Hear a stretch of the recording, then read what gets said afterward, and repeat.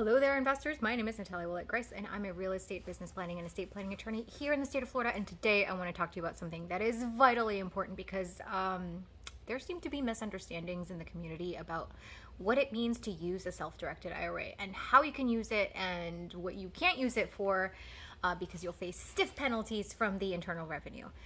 Okay, that's the Department of Treasury, IRC, whatever you want to call it, the tax people. So here's the thing. While you can create a self-directed IRA in order to use it for the purpose of real estate investments, you cannot engage in what are called self-dealing transactions. And I'm going to talk about 3 self-dealing transactions in which I see the biggest mistakes being made, okay?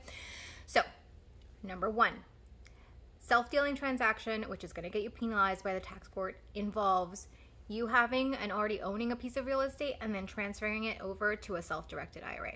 You can't do that. You're a covered person under the Internal Revenue Code. It is a prohibited self-dealing transaction. You cannot sell or exchange things with your IRA if you're a covered person, or if it's property that's coming from your spouse, your children, your grandparents, your great-grandparents, your grandchildren. So think of it that way, right? Going upward in your line of ancestry and downward in your line of ancestry. Okay, let's talk about the second type of covered transaction, which is prohibited, okay? So this one involves lending and doing loans from your IRA. Your self-directed IRA cannot make loans or loan type of investment transactions to anybody that's a covered person.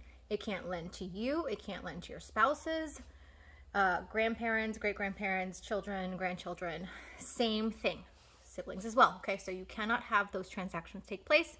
You cannot use it for purposes of investing in that way.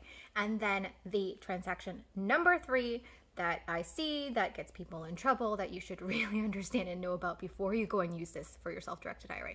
If you have a self-directed IRA and you create an LLC, let's say an LLC that's fully owned by your self-directed IRA, that LLC,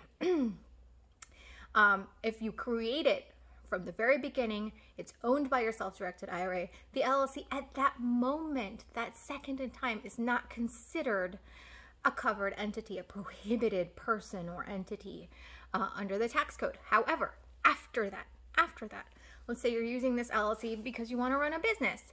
Great, but if you decide to pay yourself from that business, the LLC is now considered a covered person and it'll be engaging in self-dealing by paying you a salary. So again, if you have an LLC or a corporation and the stock is fully owned by your self-directed IRA and this corporation is paying you a salary, you are engaging in self-dealing and can be in serious trouble with the tax court and subject to many, many penalties.